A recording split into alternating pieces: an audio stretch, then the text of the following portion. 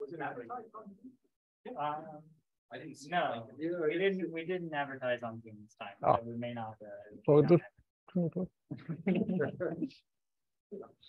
may not just You guys are ready to go. Okay, great. It's really nice to be back here in person and to have Iljas to talk about Hilbert spaces without choice. thank you. So it's a great pleasure to be here after such a long time.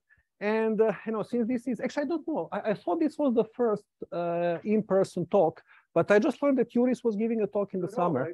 Oh, it was on Zoom. Okay, so yeah, I see, because I didn't know about the talk. So We had some Fancy. advertising over the summer. I was the only one. Okay, you just wanted to keep the speaker for yourself.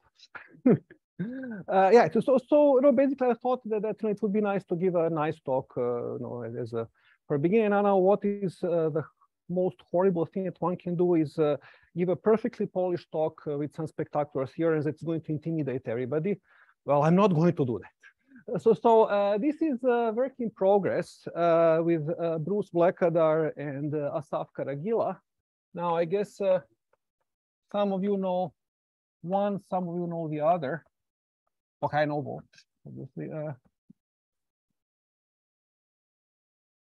And it is about choiceless Hilbert spaces.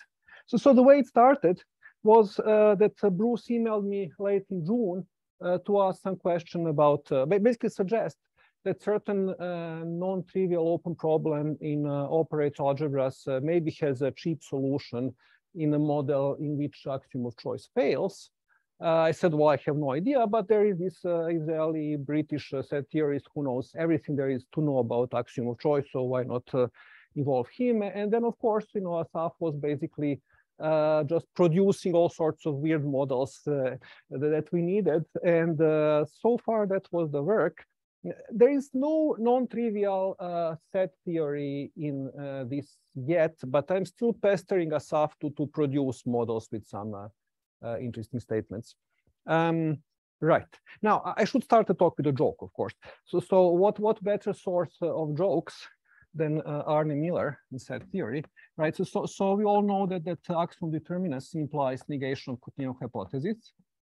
And some years ago in that other room across the hall, Arne was giving a talk about some choiceless model. And he said he was talking to a postdoc and said, well, this is, because statement was something obviously false if you assume axiom of choice. And then Arne said, oh, no, but I'm not assuming. Oh, why is nobody? Okay, you see, this was a test to see whether you're listening. You're not listening. This is not about CH, not AC, right? I mean, CH depends how you state it, right? So it implies it or doesn't, depends what you think of CH. So anyway, when finally Arne explained that this is a model in which axiom of choice fails, then postdoc suddenly lighted and said, great, I love axiom of determinacy.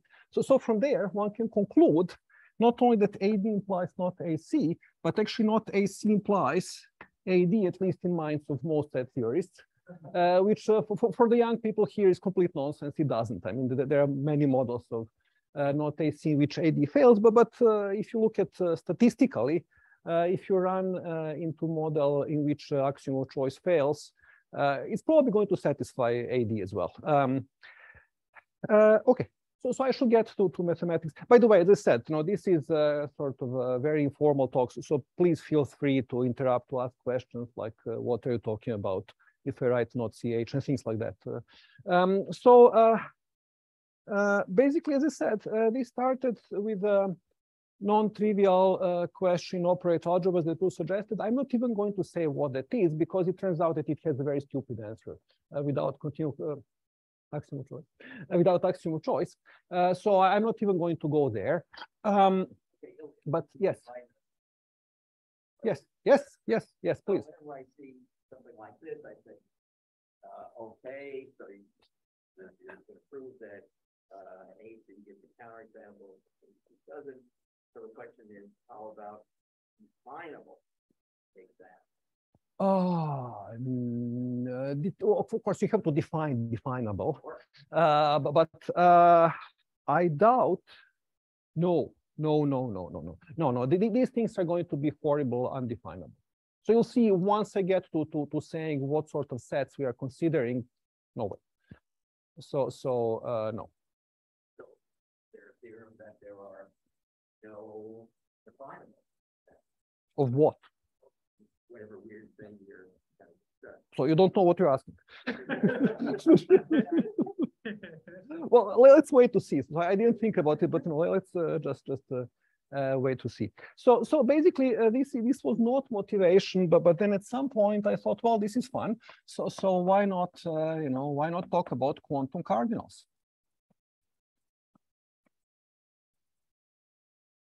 Right. So we know what cardinals, what definition of cardinal in set theory is, right? So X and Y have the same cardinality if and only if there exists F that maps X to Y, which is a bijection.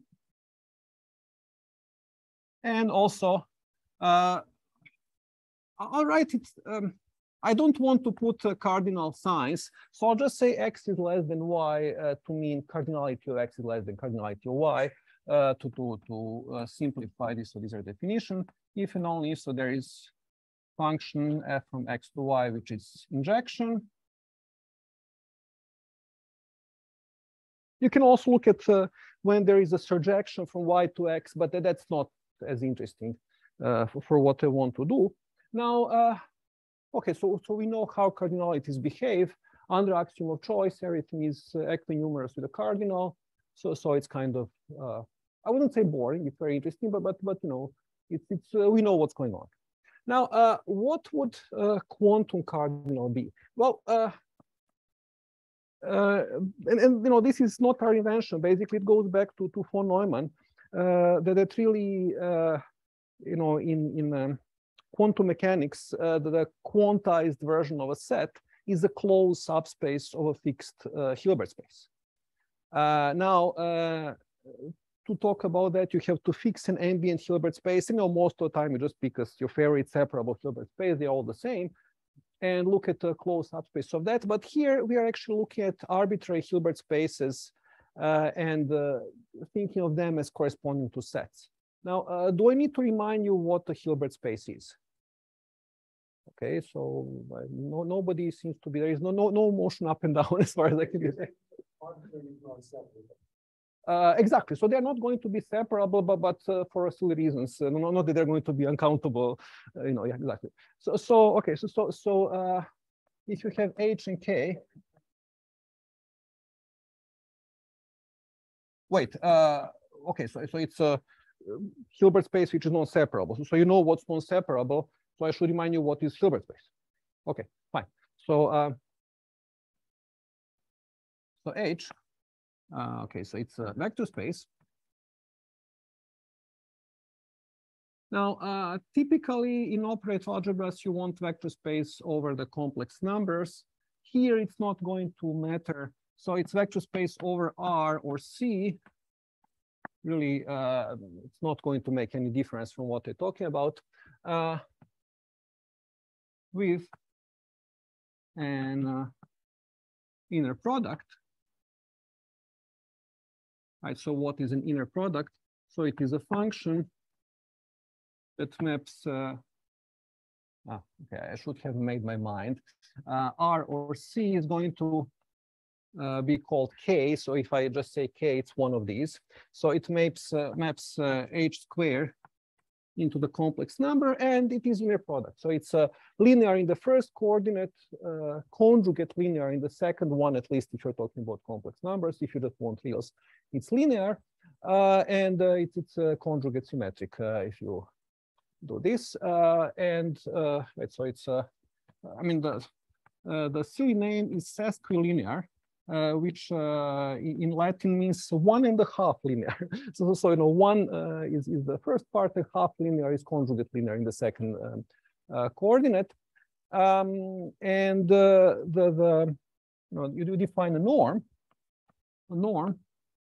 of vector C, two norm, is you just take inner product of C with itself and take square root,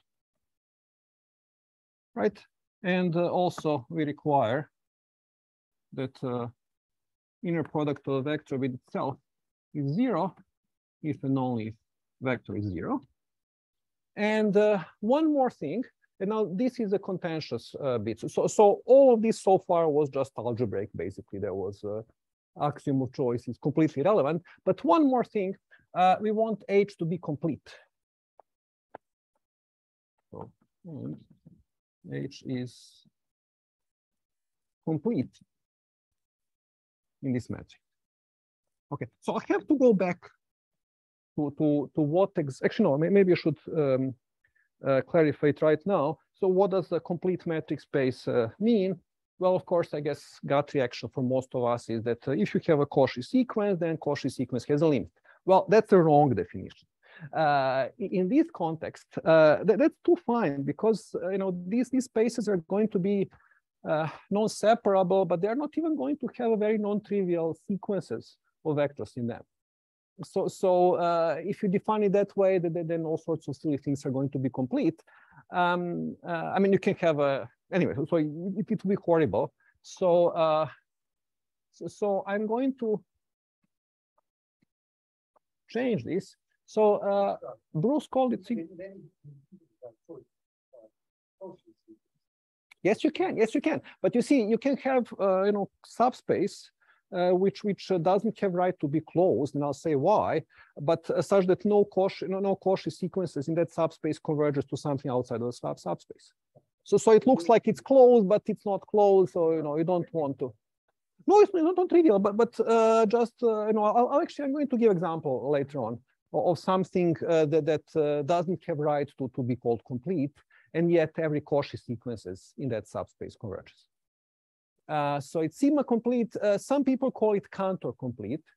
Bruce came up with this. I don't know. It's somewhere in literature, I guess. I don't think he invented it. I mean, sigma complete would be a bad thing to anyway. So if sigma complete, and this means if Fn, including Fn plus 1, including so on, are closed, and their diameters converge to 0, then their intersection is non-empty, and automatically it has a single element because diameters converge to 0, and that single element is a limit. So okay, so now I just basically derived my talk, and then I'm going to say a few things that I did not want to say right now, but now it's a good moment to say it. So here is one. You see, this assumption suffices to develop theory of Hilbert spaces as we know it. So, for example, one of the key things about Hilbert space is that if you have a closed subspace, then there is a projection to that closed subspace, and it is a bounded linear operator of norm 1. The key behind that, and many other properties of Hilbert spaces is the following. So lemma, if H is a Hilbert space,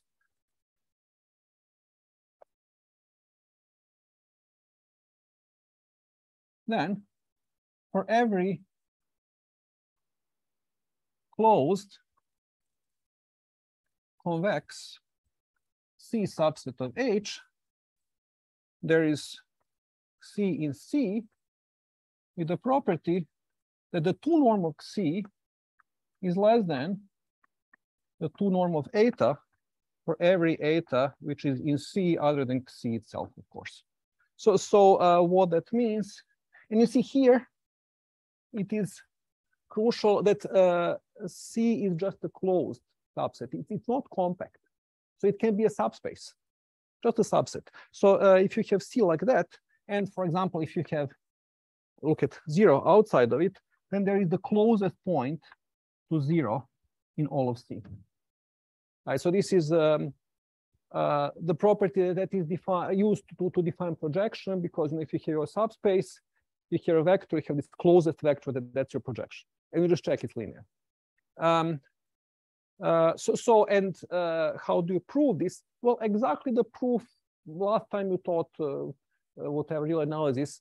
Essentially, you produce a set like that, but then for some reason you just choose vectors inside those sets. You just don't have to choose them. So their diameters are going to 0, and you just intersect and you get a single point.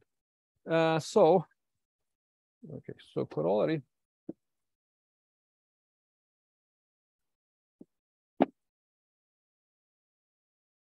No, single point, yes. So this is a property of Hilbert space. It's really about uniform convexity. I mean, Banach space which have this property, which are uniformly convex, they have this property. And some spaces like L infinity doesn't have. You have a straight line basically, yes. Right. But geometry here is basically, it looks like this, right? So it's really, this is what Hilbert spaces are about. It's a Euclidean space, but big one. Right. So corollary. If K, a subset of H, is a closed subspace,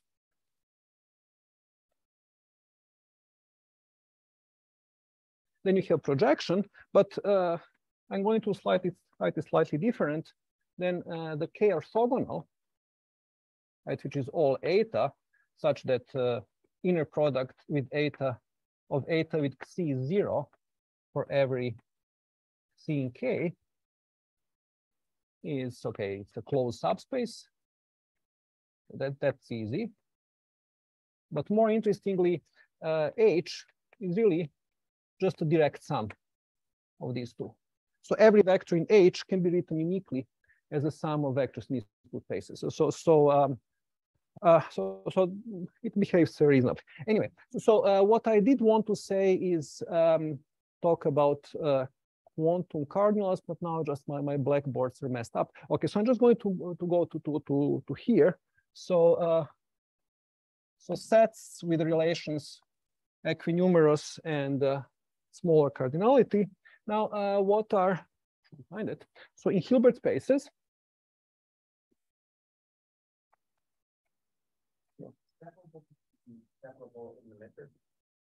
yes, definitely it means that, yes. It means, which is the same as having countable orthonormal basis. Right? If you have countable orthonormal basis, just look at rational rational linear combinations, it's a countable set again. You don't need AC to prove that. So it's really all about the cardinality of the basis, which is going to be one of the points over there in a moment. Okay, so how do we define equinumerous? Well, exactly the way that von Neumann defined it. So we say that H and K are of the same quantum cardinality, if you want, if and only if there exists U, which maps H into K, which is a unitary. And what that means,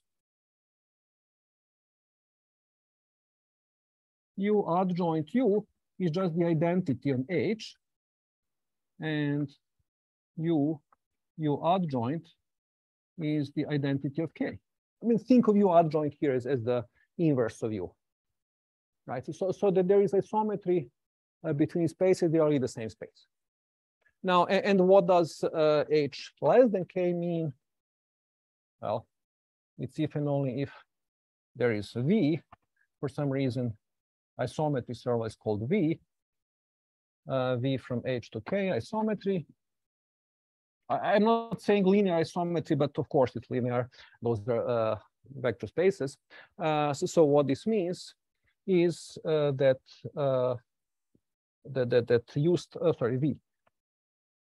V star V is equal to the identity on H. Right. So in other words, H is just isomorphic to a subspace, closed subspace. Okay.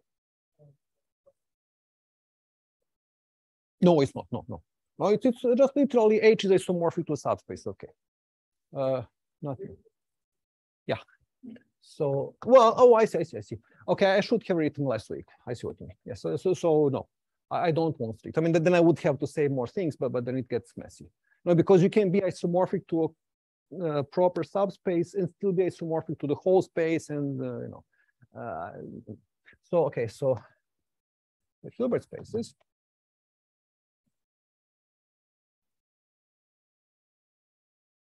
Also with the same relations. One more thing. So here is a fact. If X is any set, and now any set in this talk has a more loaded meaning than it does normally in my talk. So these are going to be some really weird sets. Then little L2 of X is a Hilbert space. Now, what is little L2 of X? Well, it is a space which has this canonical basis, which is indexed by elements of X. So it has a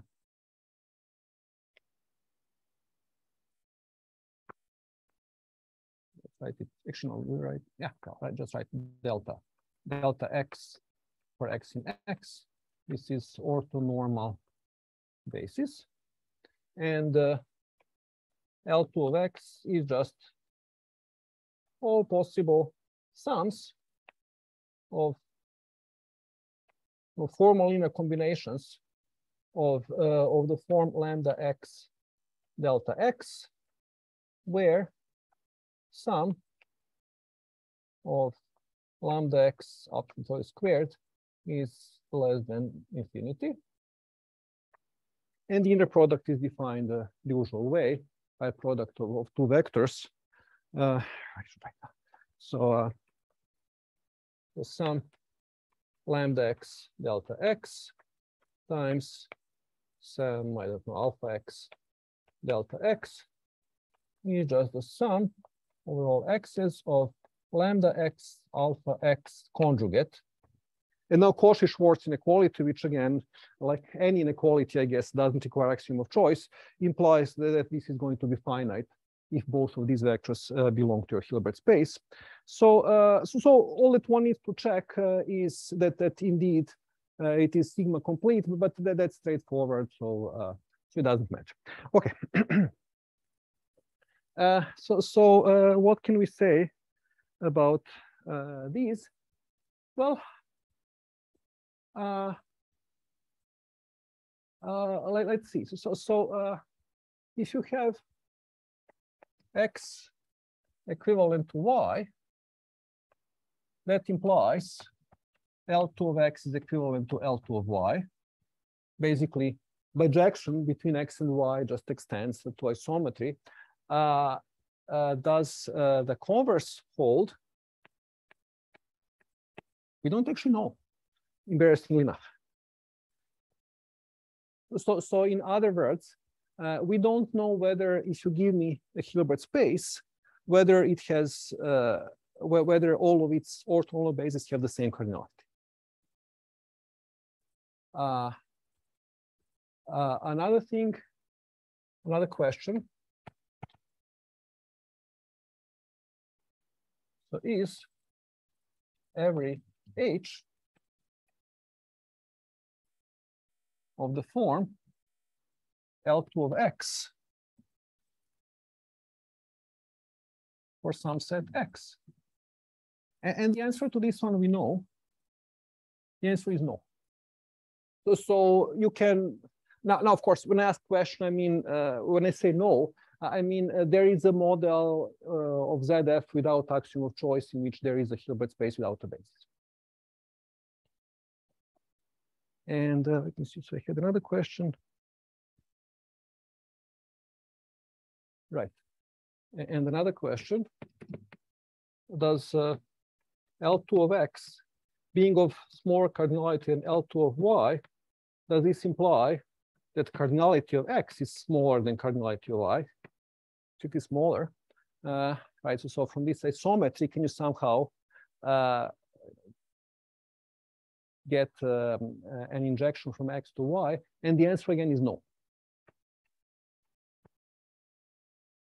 So really, you can have X which now it doesn't mean cardinality of X is greater. It just means that it's incomparable. Right? They're funny cardinals.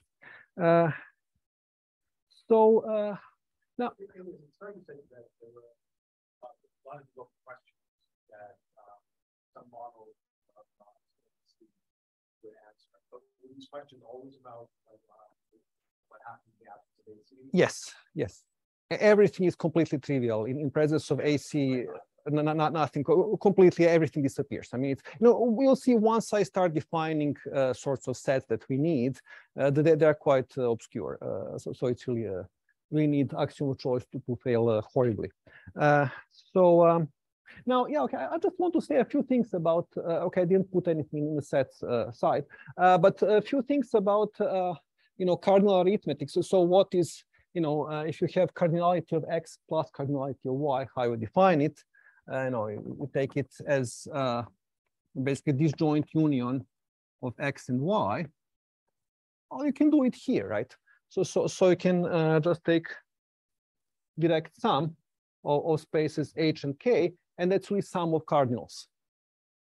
For the cardinality of the product, you take product of sets.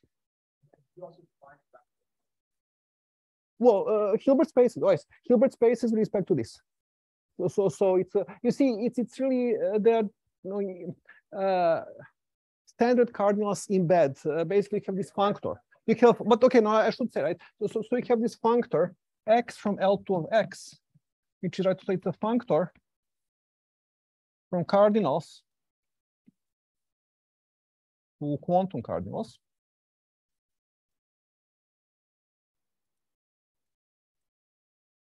And under AC, it is isomorphism of categories. Right? There is nothing happening there. But without AC, we don't know whether it's injective. But we do know that it's not surjective. And also, we know that it doesn't preserve the order. So it is somewhat funny, right? So what is if you have a product, product of two cardinals? Well, it's exactly tensor product. If you have H tensor K, I mean, if you look at L2 of X tensor L2 of Y, that's nothing else, literally isomorphic to L2 of X cross Y. Exponentiation is somewhat hairy to define, but never mind that. So let's move on to actually examples that we have.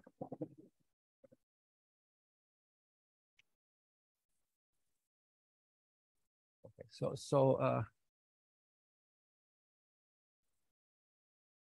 Dedekind finite and such sets. So definition, I guess this was one of the early pairs of the axiom of choice. One, X is, okay, I'll abbreviate DF for Dedekind finite.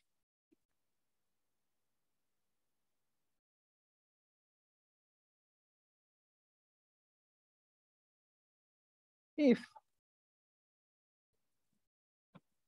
for every proper subset of X, Y is not equinumerous to X. So there is no bijection from X to its proper subset. Of course, under AC, this is same as finite. And there is one of the early models by Abraham Frankel. I don't know really when, probably 30s or something. I don't know history, but if ZF is consistent, then there is consistency with ZF plus there is infinite Dedekind finite set X. I should probably say a word about how is this being produced. This was way before forcing. So what Frankel did is he took a set of atoms, so things which are not called sets, which don't have elements but are different, and then looked at permutations of the model and look at the group of permutations, and somehow by using the filter of subgroups of that group, define the model which satisfies all axioms of ZF. But in that model, X is Dedekind finite but not finite.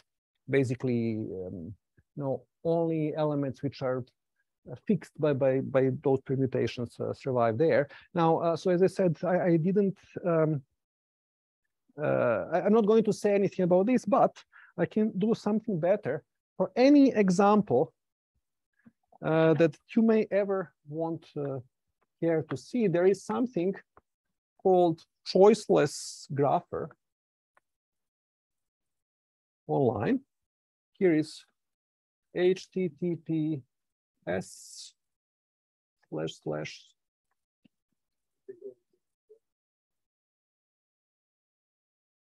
yeah.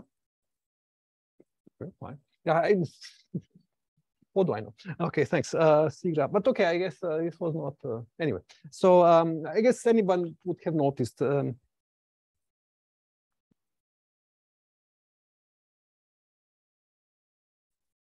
think this is inters.co. So if you go there, there are 430 different statements that follow from axiom of choice, but not from ZF. And then you can just punch in any number of them. It's going to graph with implications, which one implies which one, and then give you references and whatnot. So it's a lot of fun. So basically, I don't have to do any mathematics here. I'm just listing sets. So okay, Dedekind finite. And okay, so any, right. So whenever I say Dedekind finite, I mean Dedekind finite and infinite. Right. So convention. Dedekind finite means df plus infinite. Now the next one, sometimes called strongly Dedekind finite, but following a SAF, I'll call it Cohen finite. After Paul Cohen, so you see, Cohen took Frankel's construction and said, well, okay, we don't really want these Ur elements. We want a proper model which has extensionality. So you just add infinitely many Cohen reals and do permutation model from there. So you're getting infinite sets, infinite but weird sets of reals. So X is Cohen, and like this one, Cohen finite, if not just X, but even family of finite subsets of X is Dedekind finite. So this definitely implies that X itself is Dedekind finite. It also implies that I mean, it's equivalent to saying that there is no strictly increasing sequence of finite subsets, or that there is no disjoint sequence of non-empty finite subsets, infinite in both cases. And so on. Now, next weird thing is X is amorphous if Y subset of X implies that either X minus Y is finite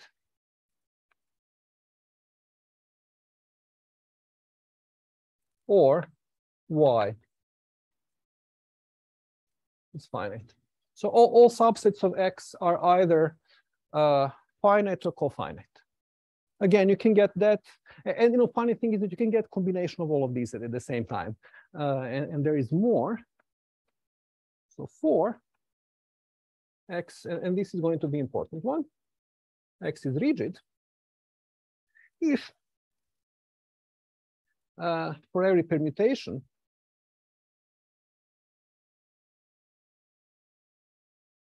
I should call it something, say permutation pi of X, the set X such that pi of X is not equal to X is finite.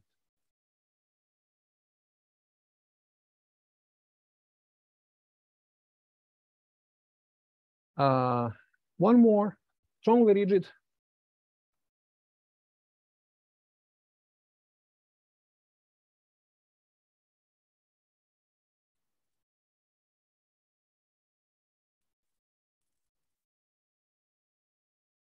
If for every partition of X into, okay, so these are just indexed by something, J and J, Xj, into finite sets.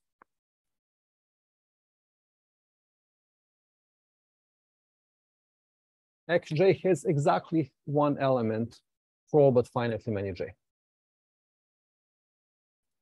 Right, so there is no interesting equivalence relation, all of whose classes are finite. If you break X up into finite equivalence classes, all of them, almost all of them are going to be just singletons. Okay, there is also strongly amorphous, which is all this. And all of those things exist. So finite here just means regular finite. finite just means, yes, exactly, yes. That's the honest, orthodox standard. Yeah, exactly. So, okay, so let me just say one, any questions? So let C of X be all Y subset of X such that there are Fn finite subsets of X such that Y is, okay, if I write N, then I mean those are natural numbers, right? So Y is union of Fn's, right? So all increasing unions of finite sets. Now, clearly, finite subsets of X are included in this, and this is included in countable infinite subsets of X. But now, if X is co-infinite, then every set of this form is actually finite. So we have equality if X is co-infinite. And that already implies a lot about those spaces. So what is consequence? Lemma. If X is co-infinite, then for every vector C in L2 of X, its support C. So what is support? Well, just the set of non-zero coordinates. So it's set of all those X such that inner product of C with delta X, which is just a Fourier coefficient, if you will, is non-empty.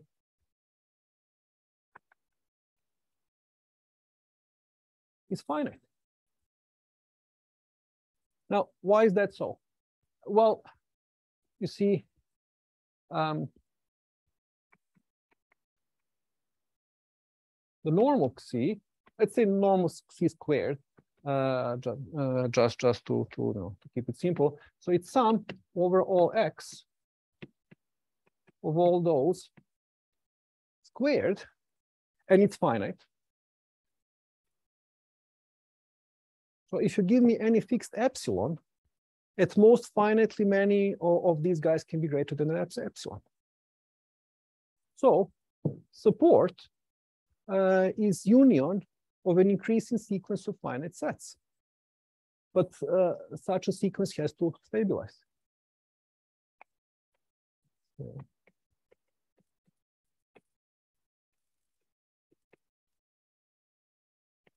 So, this.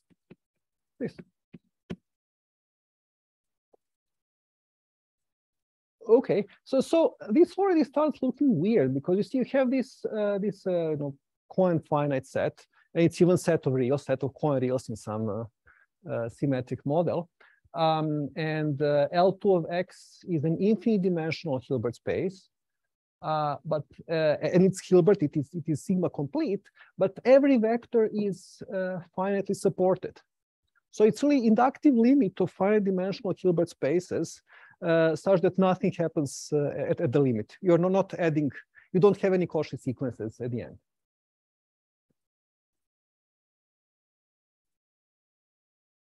All right, so So let me just see. I think next thing is a long theorem with many equivalences. So maybe I should use a new blackboard.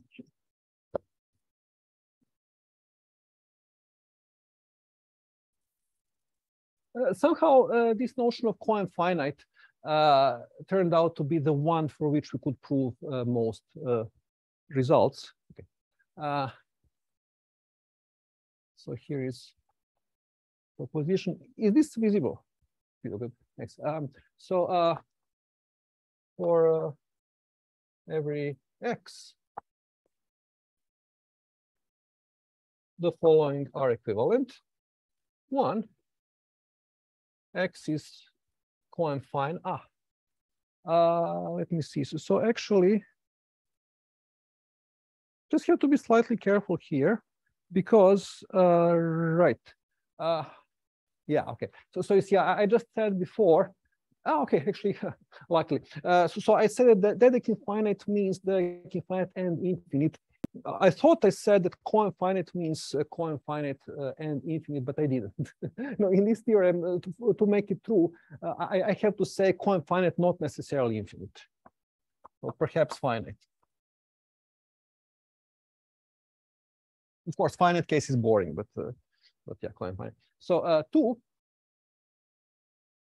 Let's see. Every C in L2 of X has finite support. Already saw one implication, and the other one is difficult. B, every sequence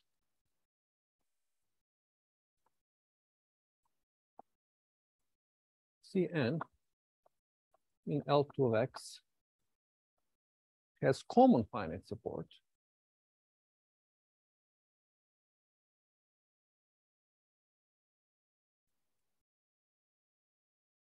Right, so everything that happens inside finite dimensional subspaces. 4,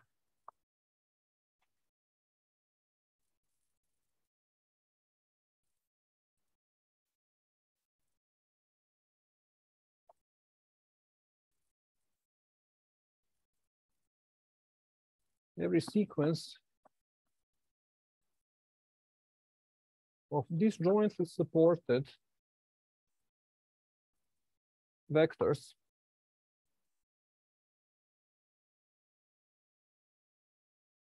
is finite. And 5,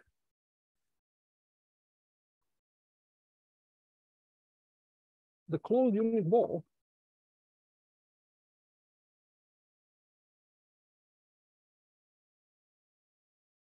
of L2X is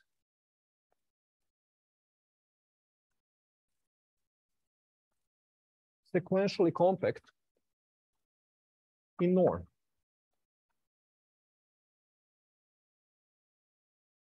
Right, so all of these are trivial statements for finite dimensional Hilbert spaces, and they're not difficult to prove really in coinfinite case. So let me just see if any of the implications are actually interesting. So you already saw that one implies two. It was done on the not compact, definitely not compact, because you know you have if you look at basically you can find a big family of closed subsets with finite intersection property, but empty intersection. Just look at you know L2 of Y for Y cofinite subset of X. Right, they're unit balls. They have finite intersection property, but intersection is. You just have to go a long way to get to empty set. Yes. Let me see if there is. I don't think that any of these implications are really interesting. It's more than that the statement is kind of funny. You know, basically, I mean, for example, if you have an infinite sequence of disjointly supported vectors, you can just make sure by you know dividing them by appropriate constants that the nth one has norm 2 to minus n.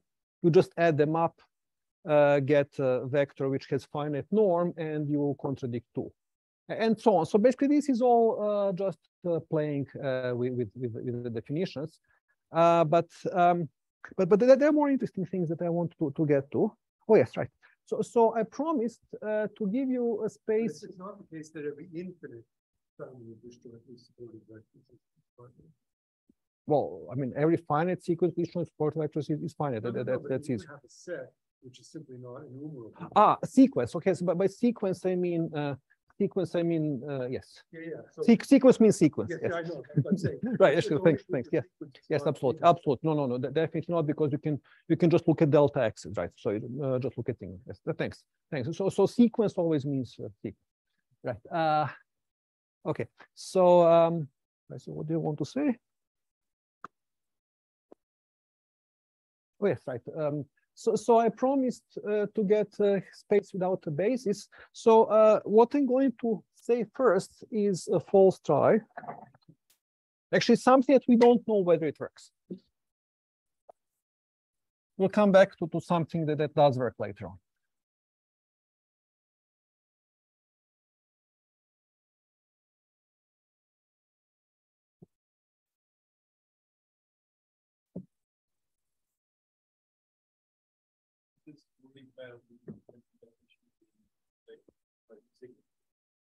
Sorry, which one? Do we already get this? Let's see. Well, if you define completeness in that way, then you get more Hilbert spaces. Okay, so for example, actually now that Jim mentioned this, so here's example. I think this is going to answer a question ultimately. I'm just basically saying something funny. So let's see. So if x, I think coinfinite, if x is coinfinite but infinite, then the following space K, let's call it Kx. Kx is set of all vectors of the form sum lambda x delta x. Right, so in L2 of x, which have the property that sum of their coefficients is 0.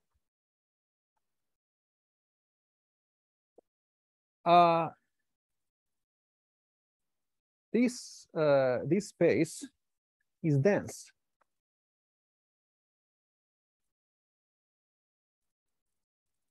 In L2 of x.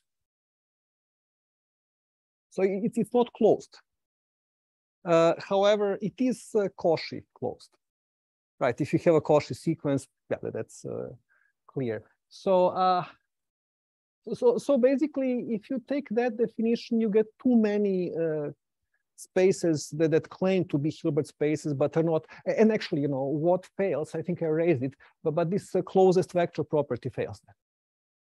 And you know, without that, your hands are tied. You don't have orthogonal complement. You don't have projections. No, I mean there is no projection from whole space to this, and theory just looks horrible. So, yeah, I guess the answer is basically why would you care?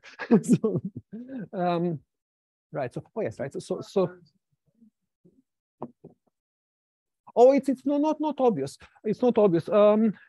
Let me see. So basically, okay. So let me see. I'm not giving proof that I intended, but that's okay, right? So fix Xc in L2 of x. Well, Xc has finite support. Even a singleton. How do you get close to a singleton? You're getting the sum. I'll get close to Xc. I'll get as close to Xc as you want. So fix Xc in L of x. Okay, so that then support of Xc is finite. And okay, you fix epsilon. Fix epsilon greater than 0. Now, okay, now I can draw a picture. I guess it's probably going to be easier. So here is this is x. Here is. You see. No. They are just not right. So basically, I can find as large a finite. No. You asked. No. You have to listen to this. No, sorry. So you pick, some very large n, and you can find a very large set here, and just put a very flat vector here. Just put some tiny coordinates there, and you can make sure, and also make sure that they add up, together with coordinates of c. This adds up to 0, and this has as small norm as you want, and you get that c is within epsilon of something in that subspace, which is idiotic, but that's right. So what I wanted is yet another funny set that we haven't been able to really take advantage of. So it's sometimes called Russell's socks, but apparently Bertrand Russell was talking about boots. So what is the story? Well, you have countably many, now it's recount sequence. You have countably many pairs of 2-element sets, whatever they are, and there is no choice function. You cannot choose one of the socks from each of the sets simultaneously. Right, so it is just union over all n of xn. Each xn has size 2, but there is no choice function f from n into the union of xn's, and this is our set x. Now, look at L2 of x, and look at the following subspace of it. So for n in n, define a vector, let's call it En. It is, I just have to normalize, so I'm multiplying by 1 over square root of 2. And now this is going to look funny. Sum over all x in the nth piece of delta x. Now, this is sum of 2 vectors, but I cannot write delta x1 plus delta x2 because I don't know which one. There is no x1, there is no x2. So the only way to treat this is sort of amorphously as some blob, right? So these are orthonormal. So ES are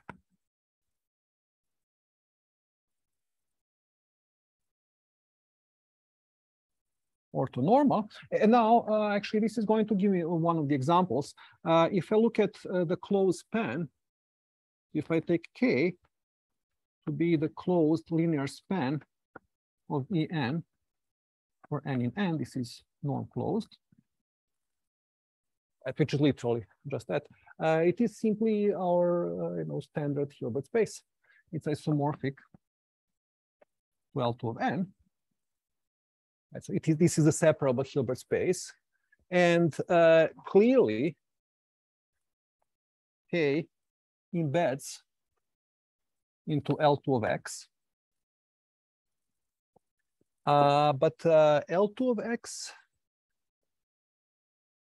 let's see, I think we proved that L2 of x is not separable. I think we did. Huh. Okay, it escapes me. But so question is, does the orthogonal complement of K have a basis? It does.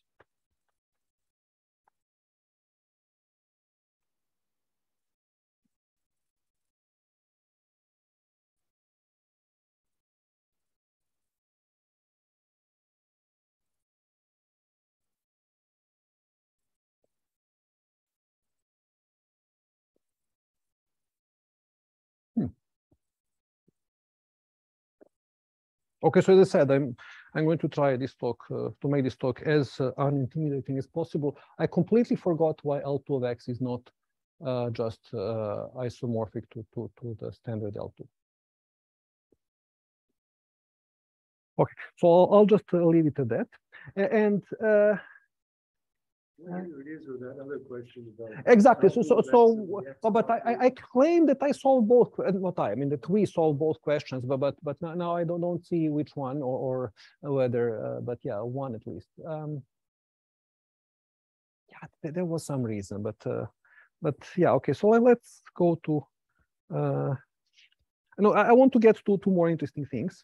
So, right, since I'm going to have to cut my talk short, I'm just going to add one more equivalence. This was supposed to come at a later theorem, but in this theorem,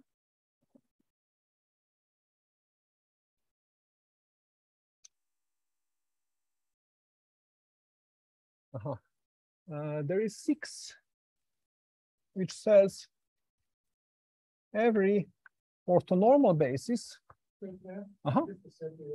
Yes. So in Cohen's original model, where you have these choiceless pairs, I imagine it's also true that there's no choice function even for infinitely many. I think that's true. Yes. So we are going to need yes. Yeah, so this would imply that is it correct that the evolving complement consists just of finite support vectors? Because as soon as you have support, then you have a choice function, right? Two things with different values. At least in the real case. Yeah, but you have to work for that, because their supports can overlap several of those 2 element sets, and things get messy there. So that's what we thought. But if I understood what you meant, then it really gets messy, because it's basically coefficients at any of these can agree, but they disagree at something else. I mean, if you just look at the obvious basis, then of course it's going to be the one with minus, and then you know which one is plus, which one is minus. Yeah. But it can get messy, and we don't really know how messy.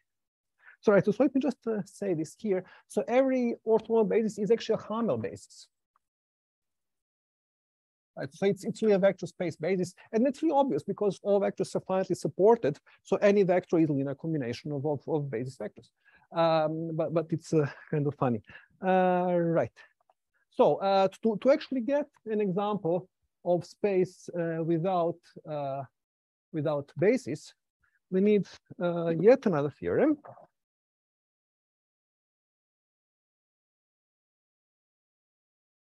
Due to Truss. It's not Lee's Truss, of course. It's her father, John Truss. So yes.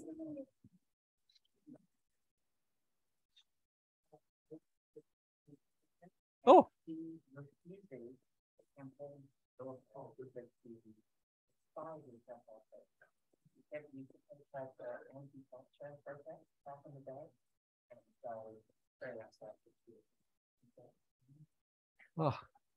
So don't take your daughter to protests until she knows. Maybe she just develops some sort of yeah, something. So if ZF is consistent,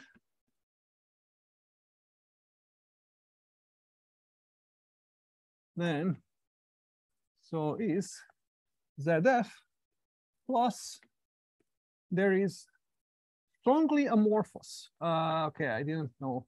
I strongly. Okay, I should actually put it because I didn't say what it is. So amorphous.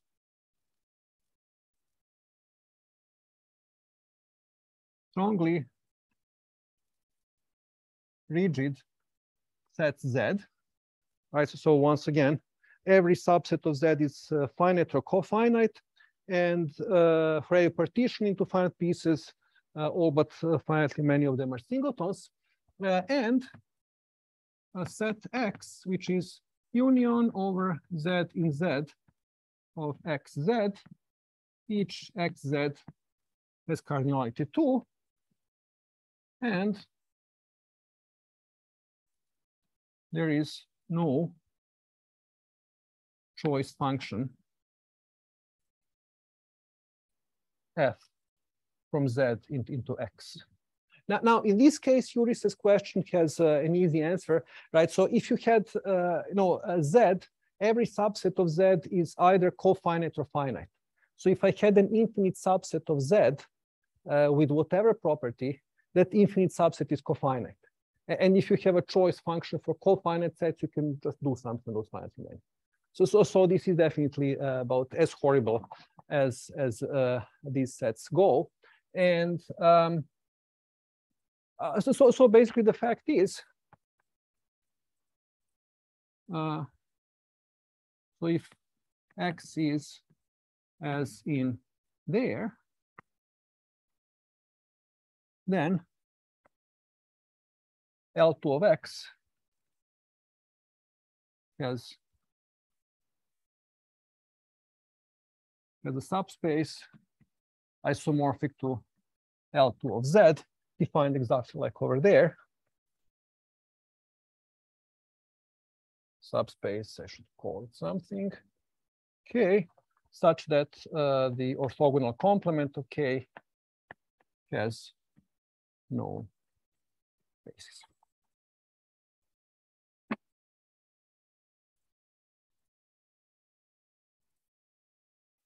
And essentially, the proof is what you already said. It's not clear whether something that works in this case. In that case, we just have much stronger assumptions, so we can do whatever we want.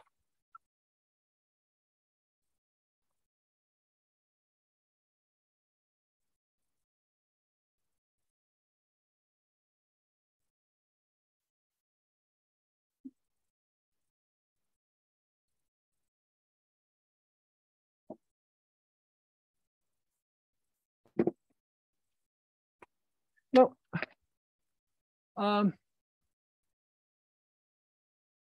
so the proof uses a lemma that's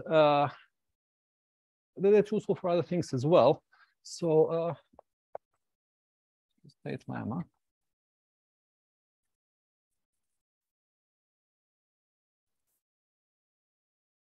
If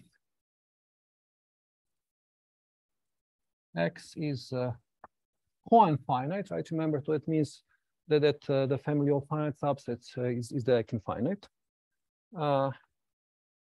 And Y is any set. And R is subset of the Cartesian product. It's a relation. And it's such that,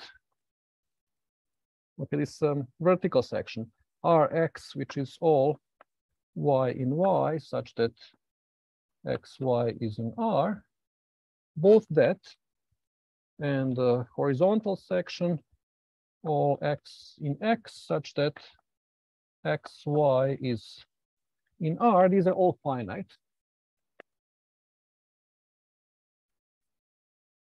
All X and Y. Then the following holds. One, so okay, I'm using the same names as there, but they're going to be different sets. I'll just call this Z. So there is some set Z, and there are partitions of X over Z in Z of XZ, and there is partition of Y over Z in Z into YZ, such that R is just subset of these.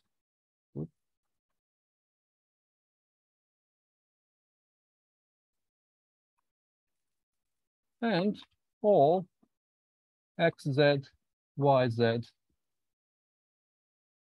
are finite.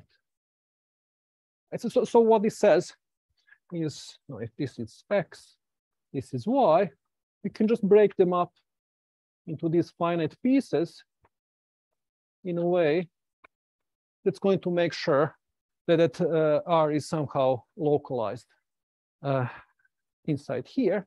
So 2, moreover, this implies that Y is also coinfinite. So if there is such a relation, Y has to be coinfinite. Now, proof is really kind of simple, like everything else in this talk. So what do you do? Well,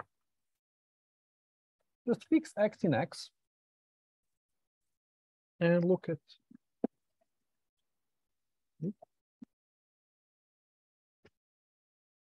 here is X here. X is here. Is X. And now look at relation. This is Rx. Now look at all the Y's here and look at their relations, all the RY's. look at the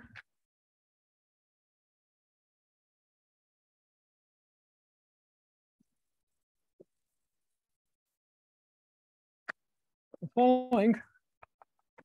F1 is X. Now G1 is just Rx. What is F2? Well, union over all Y in G1 of all Ry.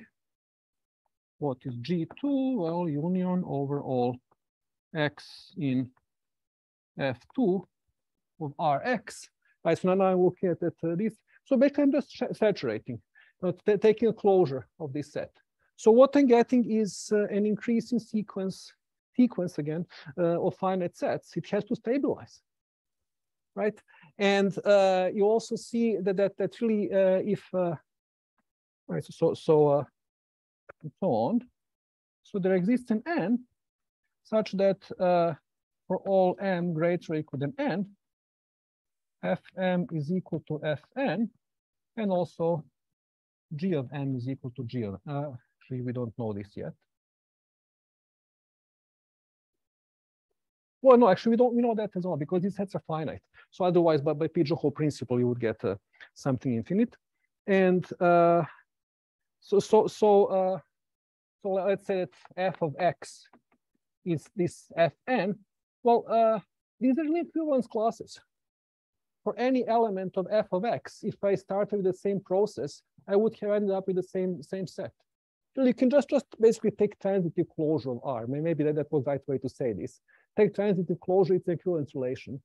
And that equivalence relation has finite class. So that's really what I should have said. But okay, so I can show you. Right, so.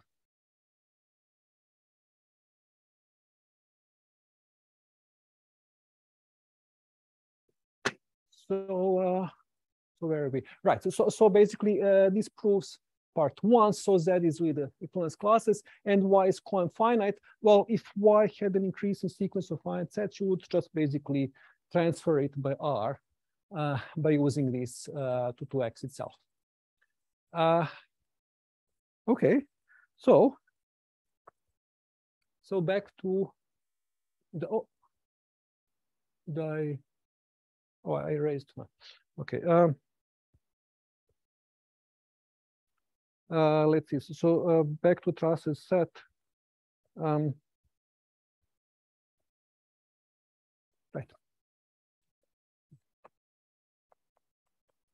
The proof. So recall X is union over all Z in Z of XZ, cardinality of which XZ is 2, and Z is amorphous and strongly rigid, and therefore co-infinite. So K again, so K is closed span of these vectors Ez, where Ez is 1 over square root of 2, sum over X in XZ delta X.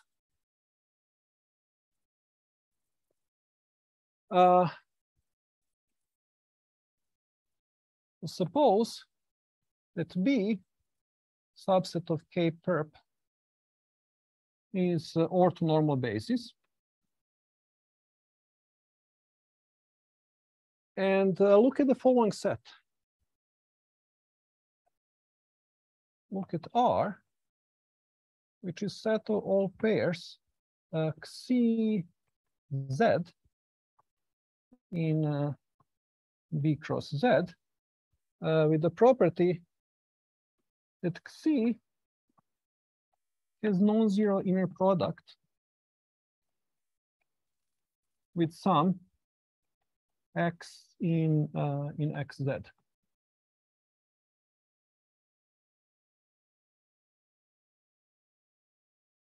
Well, every vector in this space is finitely supported. So all horizontal sections of R are finite. Similarly, by a little argument, every vertical section is finite as well. So we have that. And now what that means, you can partition Z into these finite sets, such that everything happens inside one of those finite sets. But now, because Z is strongly rigid, all but finite many of those sets are singletons. And that's exactly what we want. So my lemma, now Z can be partitioned into union of, I'm running out of letters, I don't know, T and T, or some ZT, each ZT finite. And all but finitely many ZT are singletons. And what is the property? Well, vectors in B span the subspace, which is given by ZT. So, and a subset of B spans this L2 of ZT minus, what did I call K? Right, so you're talking, okay. I mean, this is just, okay. No fancy notation. So intersected K perp. But this is a singleton. And, one vector looks like this.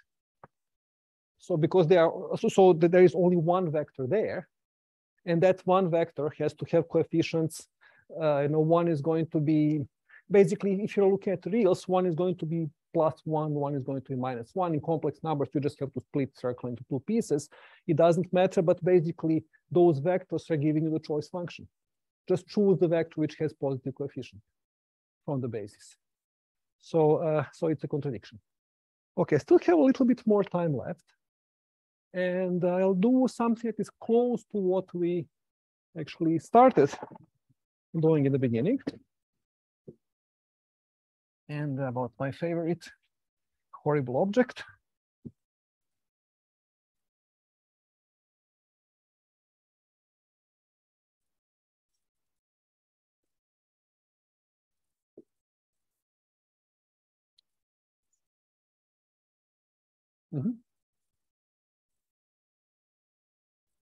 Well, as I said, I think right. If you just look at these Russell socks, it's much easier. We don't know. So the answer is I don't know. Basically, answer to any non-trivial question is I don't know. We started doing this in late June, and each one of us was doing other things which are probably more deeper. But this was just a fun thing to start the semester. So yeah, but yeah, I have no idea. So really, right. So. Okay, now if you somehow wander into talk about operator algebras, then if it's very general talk, then speaker is going to define Hilbert space and just tell you, well, but Hilbert space is so horribly boring, forget about it. It's really operators on Hilbert space that's interesting. Well, okay, now in choiceless world, operators are right, the space itself is not that boring, but really the bounded linear operators is where the interesting things are happening. So B of H is set of all T which map A to H, H to H, bounded linear operator. Right, and it was really the structure of these algebras that got us interested. Now, okay, let me define two more. K of H is all T in B of H such that T is compact. Now, compact just means that the image under T of the unit ball is norm compact.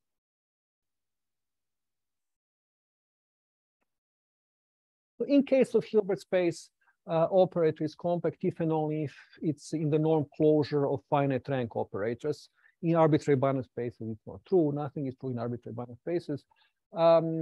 So this is a two-sided ideal. You don't need axiom of choice to prove that. It's also self-adjoint, norm closed. So we can look at the quotient B of H modulo K of H, right? The Calkin algebra. This is again isomorphic to algebra of operators on some concrete Hilbert space. So this is fun. So proposition by Calkin, who first consider this algebra. So okay, now for H equal to L2 of n, Q of H can be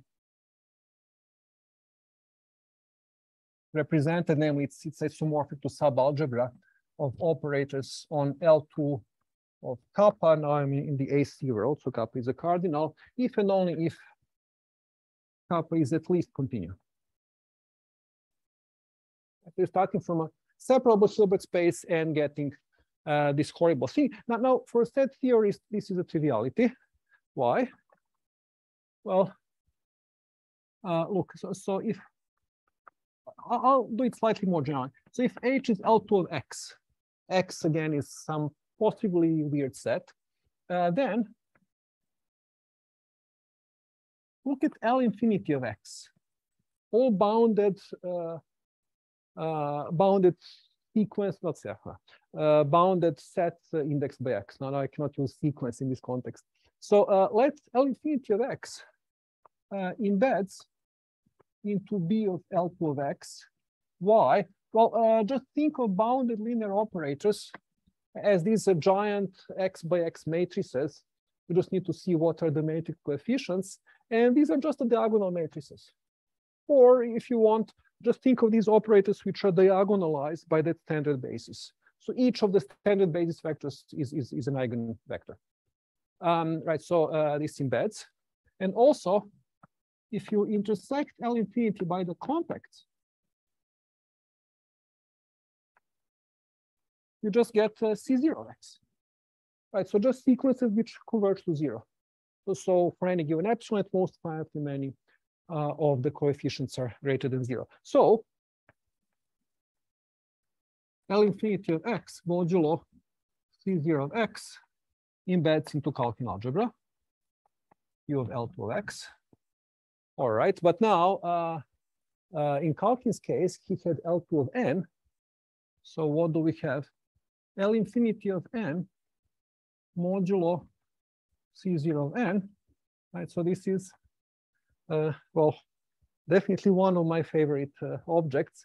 It is just continuous functions on beta n minus n.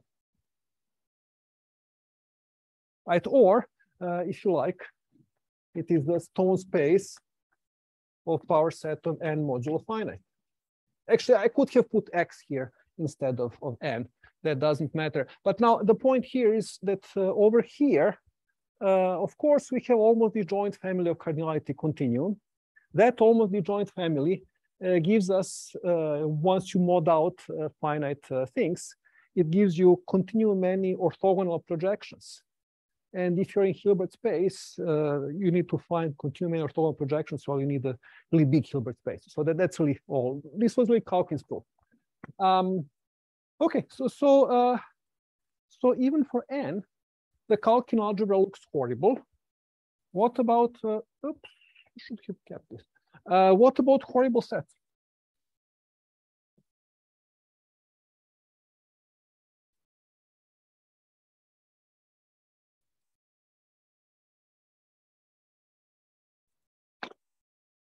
Well, proposition, if X is Klein finite, then for T in B of L2 of X, what can T look like? Well, remember, all vectors are finitely supported. And T is going to send finite rank finite dimensional space with finite dimensional spaces. And we have that lemma. Where is the lemma? Lemma over there with this relation. which tells us that in that situation, because X is co-infinite, you can partition your spaces into finite blocks. So for any P in B of L2 of X, we have partition of X as usually by some xz. So that each one of these is finite for every z. And each L2 of xz invariant while even reducing for T and for T adjoint.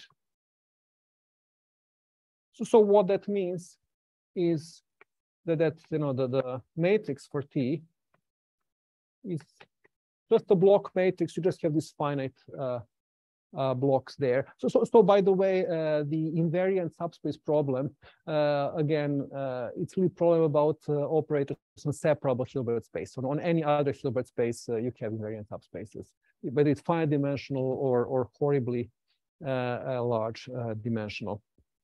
Now, this is true not only for single operators, it also works for sequences of operators.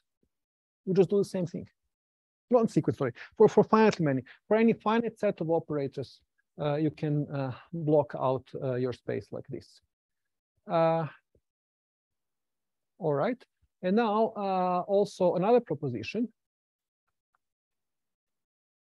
So if X is co-infinite, then the compact operators in L2 of X are just all T such that support of T is finite. Right, namely T of delta X is 0 for all but finitely many X in X. And so this is non-closed. Okay, so what does the Calkin algebra look like?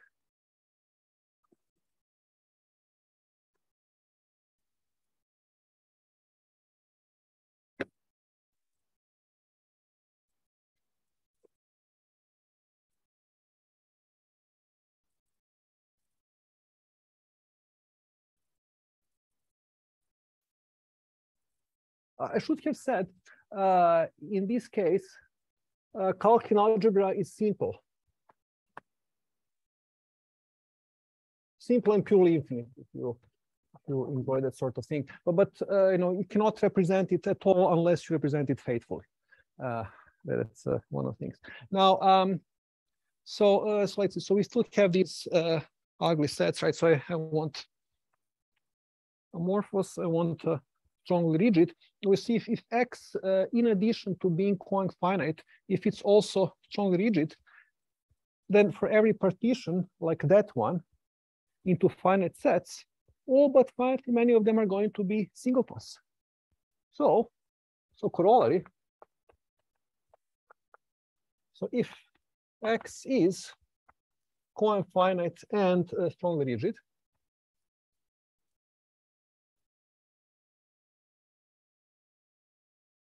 then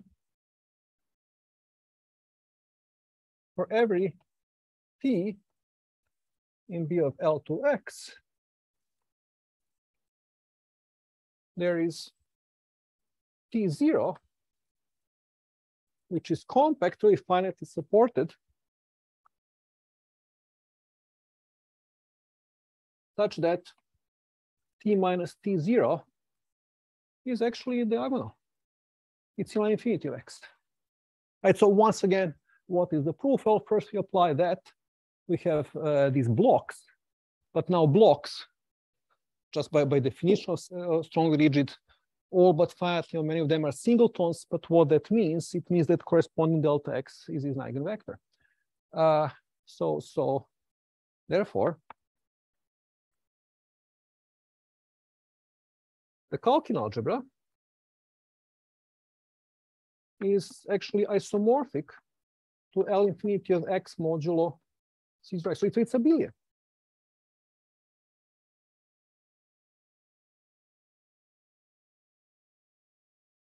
which is fairly weird. Now, how big does it have to be? Well, C0x is by finite. Yeah, exactly. So it's finite. So basically, it's exactly because compact operators are finitely supported. So C0x is yes. So it's the same thing, but it's complete. That's what's weird. So it's the infinity modulo finite has no right to be complete, but it is. Right. So it's a billion. How big is it? Well, now we can play with these definitions and just add the ingredients. So if X is also amorphous, what does that mean? Well, look at operators in L infinity of X.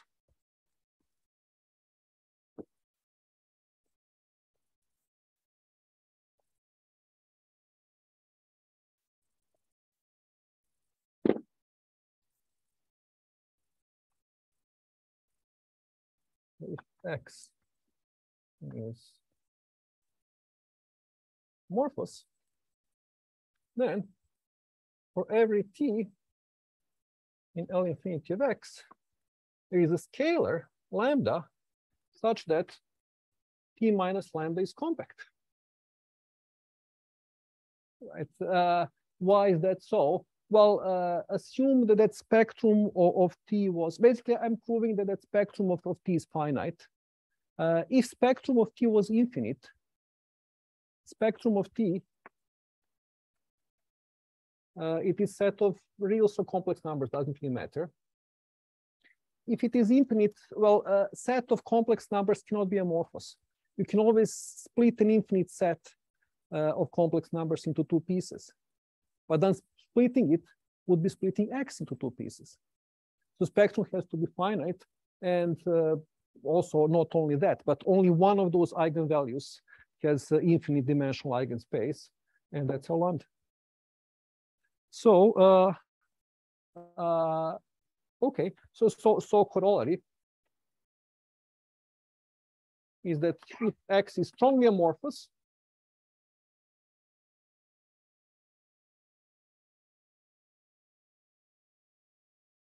this implies that Kalkin algebra of L2 of X is isomorphic to L infinity of X modulo C0 of X, and it's isomorphic to our field K, let's say complex numbers.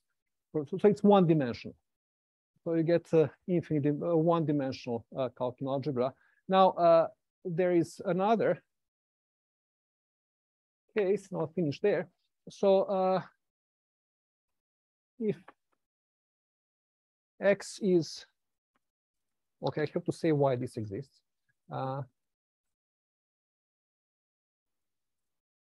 Strongly rigid, finite, and set of reals. Asaf says that Andreas Blas sketched a proof of this, that Cohen's original set of Cohen reals, this permutation model has that property. No, the point is strongly rigid. It's really, this is the non-trivial bit. It somehow uses some deep symmetries of this. I don't know the proof. So if this is the case, well, then all this works, except of course for this one, it is not only amorphous, but the L infinity of X is quite big, because you can just look at operator which sends delta X to delta X times X. X is a complex number. So then Kalkin algebra of L2 of X, again isomorphic to that, so is large and abelian. You're sending X. Oh, well, you see, if you have, if X is subset of, let's say, reals, I might as well assume it's bounded, right? So what is T? T of delta X is just X times delta X. Right, I'm using, right, so delta X is eigenvector.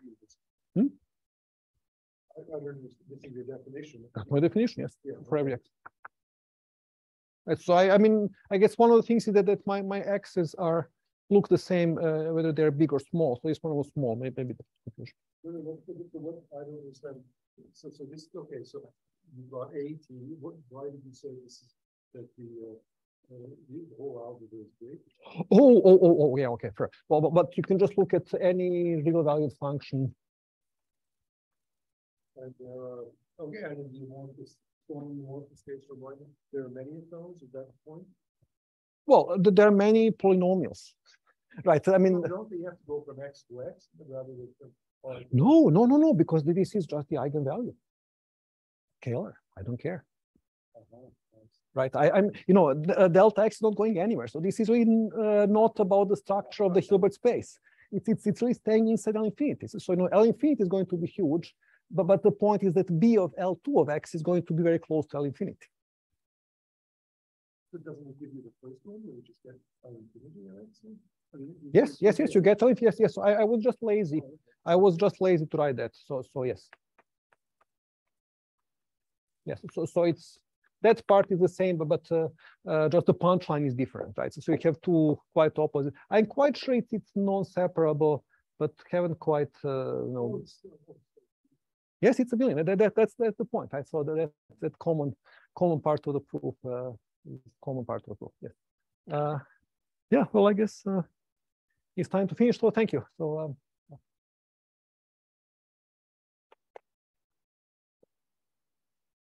You're new. We don't clap in this seminar. This is not my first time speaking here, trust me. You haven't seen me, but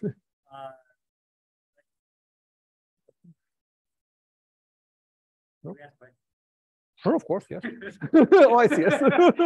Need some training, yeah. Apparently not. So I was intimidating. Yes.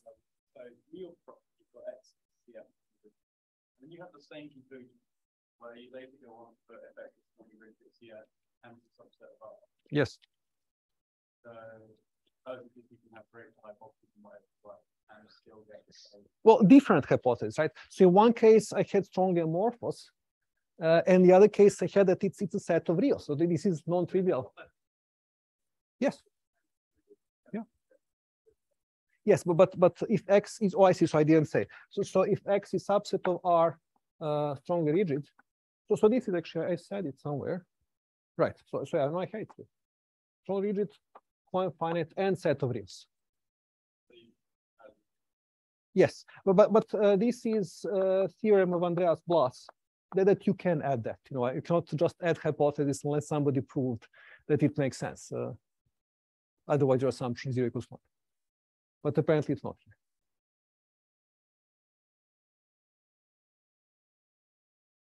So can you get, let's say, a very small set of permutations of the x? How small? Well, then there's some sort of shift or something like that. If you have a shift, let's see, so you have all powers of shift. Well, no, but you see, no. You see, if you have shift, then x is not, it's not even directly infinite, because if you just look at any point, right, its orbit is going to be countable set. Yeah. So you definitely don't have shifts. So do you need Derek infinite for all these results? Well, coinfinite implies Derek infinite. Yeah. So it's are there some sets X with some sort of non-choice property that give you a bit more than this, but still not very much? I guess, but question is what more? You saw there was this long theorem that I raised that coinfinite is equivalent to all sorts of Hamel basis and whatnot. So if you don't have that, then okay, you probably have some interesting weird properties, but I don't know what they are. I'm thinking that, let's say, if you're just interested in the omega more finite and generalization, these results it's also interesting. Yeah. But there might be. There might be, yes. I have to admit, I never actually. Asaf reminded me when he was a graduate student. He told me he needs axiom of choice. I said, "Oh, come on! Why would you do that? Who is doing that?" But okay, so now apparently it's a very popular thing. So yeah, I mean, yeah, I say false thing.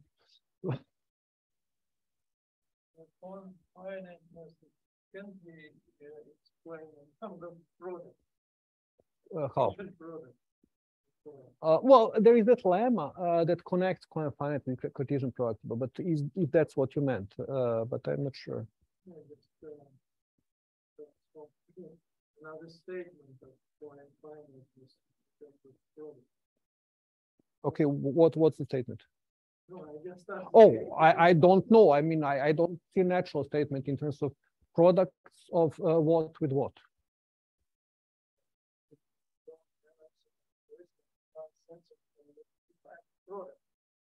Oh, that's what you mean. Ah, yeah. I don't. Well, of course, it's your choice fails. Yeah, I mean, well, of course, choice functions high, but you won't confine it in particular. Well, you just need to somehow, force it so that that product would be would get you an infinite sequence, countable sequence.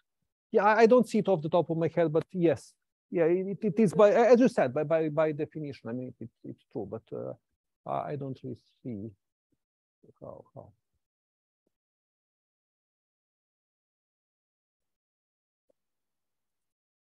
Okay, so another tradition that we have here is that there is a coffee and cookies at 3 o'clock. So people get nervous if somebody goes for 6 minutes and 34 seconds over time. So.